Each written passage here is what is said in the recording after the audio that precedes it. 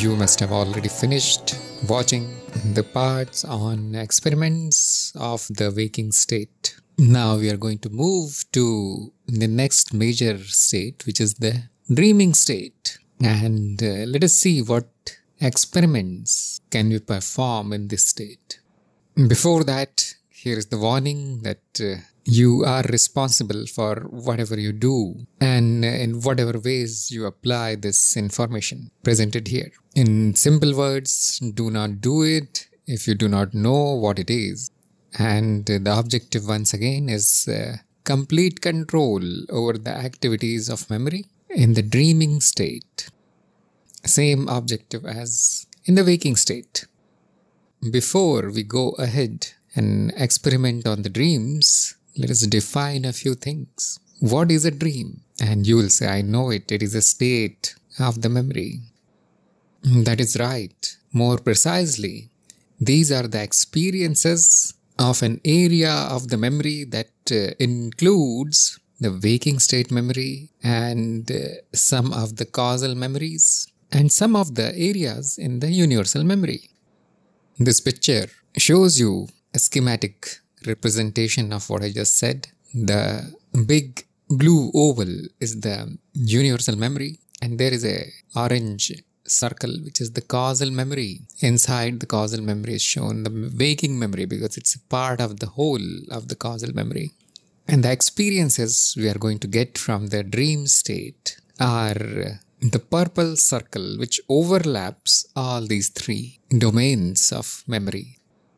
A tiny bit of the experience is coming from the waking state memories. A lot of it is coming from the causal memory, that is something which is stored throughout many lifetimes. And sometimes the attention can wander into the non-individuated areas of the universal memory. It wanders outside the causal memory. So this is somewhat different from our usual layered diagram where the layers are stacked one above the other. And I'm sure that you know that that is just one representation. All the memory is here and now. It is all overlapping each other. We change the drawings to suit our needs. So as you know, there is a world associated with a layer or with a state. And there is also a body which is associated with that particular state. So we are going to name these associations, which are just different experiences. The world in the dream state is the dream world, or it is also sometimes called the desire world, because the primary occupation here is to fulfill the desires. And the body is called the dream body, which appears here. It is a faint copy of the waking state body. If you are a human in the waking state, that image is copied from the waking memory, and a dream body resembling that waking body is produced in this state. We can also call it the desire body, if you like traditional names, because it is simply expressing the desires. That is why that purple circle occupies a large area in the causal memory, because the causal memory is responsible for producing the desires most of the time.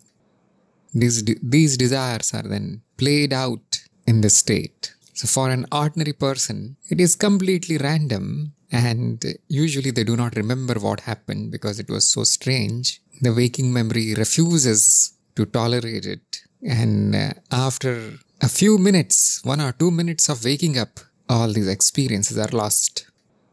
If they are remembered, they look like totally nonsensical experiences. Sometimes there is a tiny bit of story there, like a badly made movie, bad acting, bad characters, no storyline, no beginning, no end, mostly like this. And occasionally the dream is very clear, appears meaningful, and is remembered completely. This can happen once in a year, once in 2 or 3 years, for an ordinary person who is not a seeker, who is not a practitioner. So if you are interested, you can explore this state and conduct your experiments here and know a few things about this state. It is very strange, but it is wonderful. There is no doubt about it.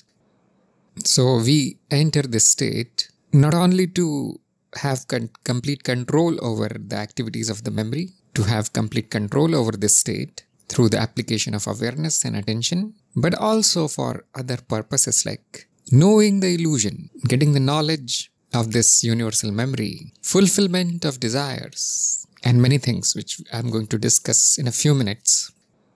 We do enter this state naturally, and that is very fortunate, because if it did not happen naturally, we won't even come to know that there is such a state. We know about this state because Mother Nature takes us there.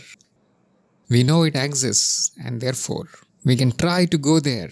We can try to induce that state according to our will whenever we want. That will give us a complete control over it. And if we maintain awareness, we'll get complete control over whatever happens there. If you recall the dynamics of attention, for an ordinary person, the attention moves under the influence of the habit. It does so naturally, and there is nothing wrong in it. But if you are not trained your attention, then probably these experiments will fail.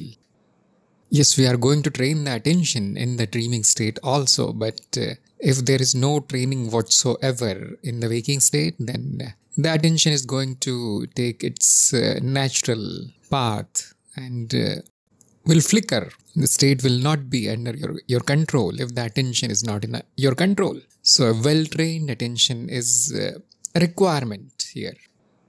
It is not enough to train the attention when you are already in the dreaming state, because it will be a habitual, dark dream as usual without any control. There will be no will to maintain attention or do anything in the dream. So that is why it is a requirement that you do the attention practices in the waking state first. Otherwise, it's not possible to experiment in the dreaming state. You can get very lucky sometimes. There will be no long-term control. And secondly, awareness is required. You should know what is awareness, and you should know how to bring it in. Otherwise, the dream is going to be dark and habitual, like machine, like for an ordinary person. Given that you have these two abilities already and the knowledge, you are now ready to enter the dreaming state. When we enter the dreaming state with full attention and awareness, we call it a lucid dream. It is no longer an ordinary dream. And this is the most useful state to fulfill our objectives and to experiment. The first way is the natural way, where we use Mother Nature and her help to get into the lucid dreaming state. Remember, we change the states naturally. And since we know that it is possible to go there naturally, we can try to induce that state. And that will bring more control. So first you try naturally, and then as you master the natural way, you become bolder and you try to induce it whenever you want on your command. So these are the general recommendations for both of these ways. Ideally, you should be on a lying down pose, lie down on your back, which is our natural pose when we go to sleep. There is nothing special here. Just ensure that your limbs are not under any pressure. The legs are not crossed. The hand is not below your head or back, so that the blood flows and you are not interrupted while you are experimenting because of the uncomfortable pose that you are in. And ensure that your body is well supported. You can do it in a chair also, inclined chair. And you can also do it sitting, but that will be a little bit risky because the body falls asleep. The body can fall down because it loses control. Most probably you won't fall down, but your experiment will end suddenly. We don't want that kind of surprise. Your surroundings should be very quiet. Turn off the music and shut down the doors and windows, and do not let anybody enter your room while you're practicing. And this should be done privately as much as possible. You should be fully rested, should not be tired, should not be hungry, and all the bodily needs, they must be met before you try this. If you're not feeling well, you're sick, then don't do it. Most probably you will fail, and it needs a little bit of energy. So you will be drained of energy if you keep trying it, even if you're not well. Just sleep normally, recover, and then you can try it. So let's take a look at the natural way, how to enter a dreaming state with full awareness naturally. If you are doing the awareness practices in the waking state, the same awareness will continue in the dreaming state. Sometimes you will notice blackout or blanking out for a few seconds as the state is switched from waking to dreaming. And that's all. The same awareness will continue. The scene will change. It is like changing the movie on your CD player. Sometimes you can hear the noises from the nervous system, which is preparing the body for falling asleep and preparing for the new scenery. These noises are like the noises in between the radio stations. So nothing to worry here. This is very, very natural. It happens every day. Just that we are not paying attention and we are not aware and we do not remember anything because of that. You can use special reminders to wake up in the dream, which means, poetically, to gain back the awareness in the dream. Even if you enter the dream state without full awareness, for example, you don't have that kind of solid practice in the waking state, but you still want to try out the dreaming state experiments, you can fall asleep naturally and enter the dream naturally, but can set up special reminders so that you remember to wake up in the dreaming state. These reminders can be objects or people or situations. For example, if you usually dream of water, rivers or swimming pools or drinks or anything that is the theme in your dream most of the time, you can use this water as a trigger to become aware. Just set up a strong intention in your waking state that whenever you see the water, you are going to become aware. Bring in the awareness, practice in the waking state. See the water, practice in the waking state to become aware and attentive to what is happening. If you don't know what I mean, then you need to go back and watch all these parts on how to become aware. Same thing, just used in the dreaming state. There I recommended, or there was a technique to use reminders, objects, things, pictures, whatnot, to bring back the awareness in the waking state. Same thing can be done. And you have the added advantage of practicing it in the waking state. You can also use people. For example, you see your mother or father, your long-lost friend, dead people in the dream. Occasionally, you can use them as trigger to remember that you are dreaming. Rehearse these things just like you rehearse for a drama in the waking state. And by the power of habit or suggestions, the same behavior will repeat in the dreaming state. And you get the aware dream or the lucid dream for free without doing much, without any techniques, without any practice. This is the power of habit. This is the power of training. You can also set up specific behavior patterns in your waking state. For example, you can question in your waking state, is this a dream? Pose this question every 30 minutes or 1 hour, for example. So if your waking state is 16 hours, you should question this at least 16 or 30 times. And because of the power of habit, this same tendency will continue in the dream. And you will find yourself questioning in the dream, is this a dream? And the effect of this question is awareness will be triggered. Attention will simply focus on whatever is happening there in the dream. This will happen automatically. But if you do this questioning in the waking state mindlessly, like without becoming aware as a result of the question, then there is no use of it. This question should remind you of the awareness in the waking state first, and then this behavior pattern will continue in the dreaming state. You can also use tests in the waking state. For example, in the waking state, when you turn on the light switch, the light comes on. When you turn on the fan starts spinning, and so on. This is something which happens very naturally in the waking state. But you must have seen that this does not really happen in the dreaming state. There are no physical laws there. The light bulb can turn on in the dreaming state. It is possible, but it is not because of the switch. It is not because of the electricity. It is completely fake. So when you turn on and off the lights, You will find this very strange behavior there. Sometimes the light turns on, sometimes it does not. Sometimes everything in your house turns on. And this is a normal thing in the dream. This kind of testing can be used to become aware in the dream. Turn the ordinary dream into a lucid dream. You can also do this kind of tests, like try to fly. And this is going to fail in the waking state, obviously.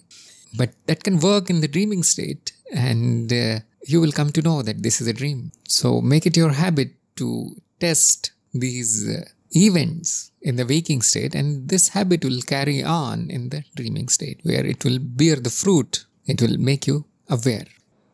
While testing in the waking state, you should also become aware. Otherwise, there is no real advantage.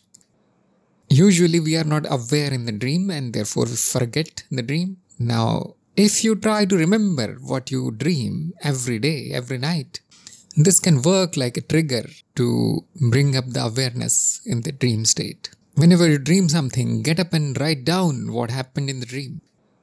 This is the well-known technique of maintaining the dream diary. Keep a diary besides your pillow, or you can use your phone also. You can also use your voice to record the dream, the story that happened in the dream. You should do it as soon as you wake up from the dream. Otherwise, within 5 minutes, the dream will be gone. It will evaporate. And because of this habit of remembering the dream, there will be a tendency in the dream to pay attention, because now it is seen as something very, very important to be written down, to be recorded, and that will trigger the awareness immediately. We forget the dreams because we think they are just strange dreams, completely useless, completely nonsense, and therefore we develop this tendency to completely forget because it's not important at all. If it is given importance, there will be a tendency to remember it. It will happen very, very naturally that you will remember the dreams very clearly, and this remembering will leak into the dream as awareness. You will know that I need to remember this, whatever is happening in my dream right now, because I need to write it down, and that is going to trigger the awareness there. Now, not only you get the aware dream, you get to write it down. That is doubly effective now. Another way to train yourself to become aware in the dream states naturally is to join the communities that have formed around this practice. Make friends in these communities. Discuss the dreams. Publish your dreams. Saturate yourself with these ideas and thoughts and conversations. Remember the dreams of other people. Talk to them. Make this your lifestyle. Become obsessed with dreams and dreaming. The science of it, the techniques, the experiences, movies about dreaming. Make your life about dreaming. And this will have some very good effect on your dreaming state, that it will no longer remain an ordinary dream now. It has become so important for you that the awareness is going to arise there. This is the very natural way to maintain awareness in the dreaming state. And you can become creative. You can invent your own rituals and methods to bring in the awareness in the ordinary dreams. Bring in the light in the darkness of the dreams. Once you become aware in the dream, you can start your experiments, whatever you want to do there. What are these experiments? We'll discuss it in a few minutes. First, let's take a look at the induced way. Once you start getting a hang of the dream state, you have done it many times in the natural way. You can become bold, and now you can try it willingly. You can try to induce it whenever you want to induce it, whenever you want to go into this state.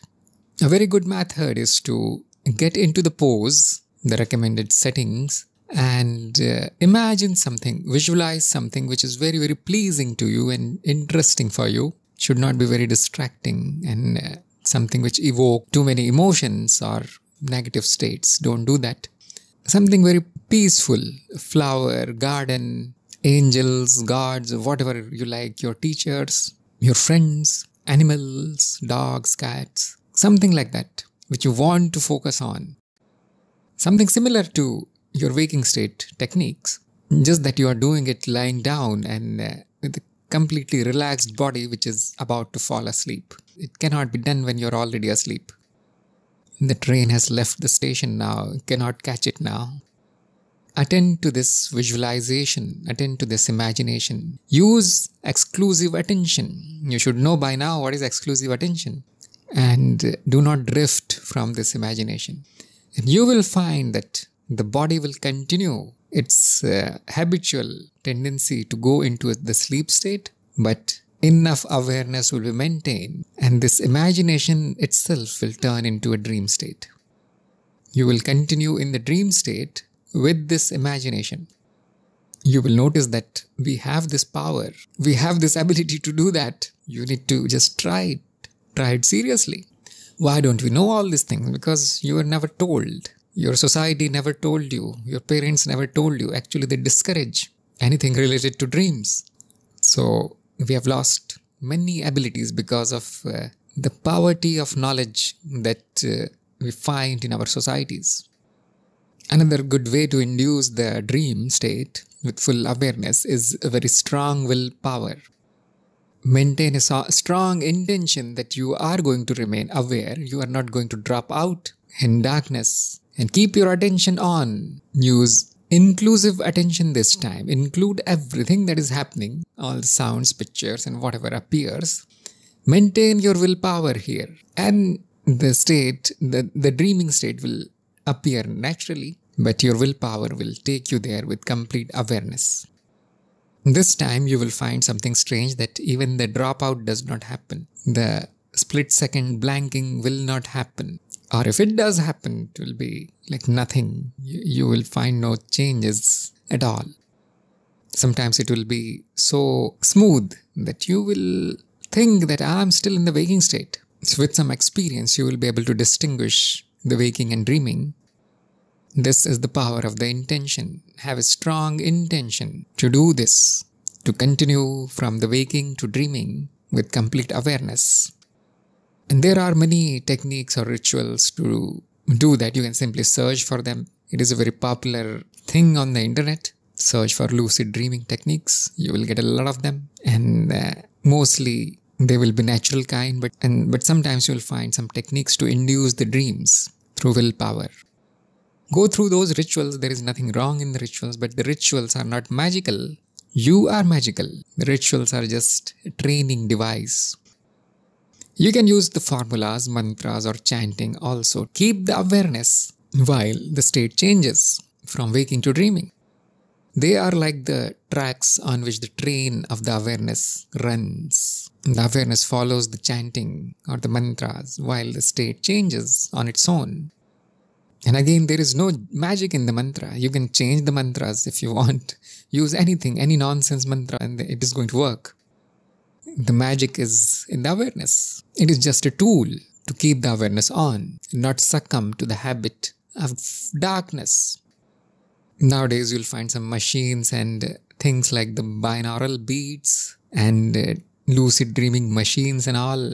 But I don't guarantee that they will work. Nobody knows if they work. And then there are drugs that can produce a dreamlike experience. What is the use of that? Those who are too lazy and not serious, and they want these kind of experiences just for fun and giggles, or they are completely ignorant that it is possible to get the same experience using very natural and very, very effective techniques of meditation and all. You can call it the dream meditation if you want. Only such people, they are going to try the machines or the drugs. The machines do not make you a master. You become dependent on them, and they will become ineffective in 2 days. It's a waste of money and time. The drugs are effective because they are brute force. They work on the nervous system. They are going to eat the nervous system. They are like poisons for the body. The practice is not going to produce anything else except complete degradation of your nervous system or the body. It will become unhealthy. Your intelligence will go down. You will become stupid and mentally retarded because of the drugs. Sometimes people say that I'll take only once and I'll get there. Once I know how it is, I'll try seriously. So it is okay, it is fine. But once the laziness grabs you, you will always go to the drug. you become the drug addict. Especially if there is no long-term goals. Especially if you do not know what is awareness and all. You have never heard these names. If you think it is just an entertainment, then such a person is obviously not a spiritual seeker. It goes downhill from here onwards. So the machines and the entheogens and whatever rubbish is not really recommended. The best way is to train yourself. And there will be long-term benefits of these. These dreaming practices are going to prepare you for the bigger practices that are coming next. So these were some of the ways and techniques to enter the dreaming state with complete awareness. And now the question comes, if I am there with complete awareness, what can I do in this state? And the sky is the limit. Your imagination is the limit because it is your imagination.